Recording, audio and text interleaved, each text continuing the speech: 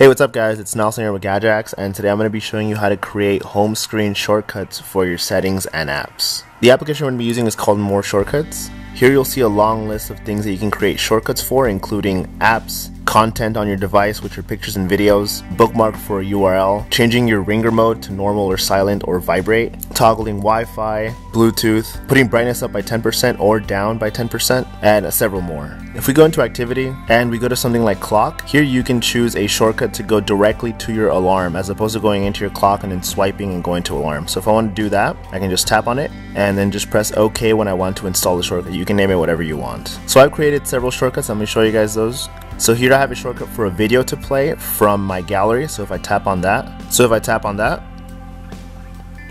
it starts playing the video. Here I have a shortcut to open up Wonder How To in Chrome. If I tap on this, it'll put my ringer on silent. Here I have Application Manager. So if I tap on this, it'll take me directly to the Application Manager in my settings. You can turn pretty much any page in your settings into a shortcut with this app. Here's Alarm. So this is the one I just created. So if I tap on that, it'll take me directly to Alarm. And finally, here's Brightness Down and Brightness Up. So if I tap on Brightness Down, you can see the brightness going down and going up. That's it for the video. Alright, thanks guys. Don't forget to like, comment, and subscribe, and check out the full tutorial over at Gadget. Alright, thanks.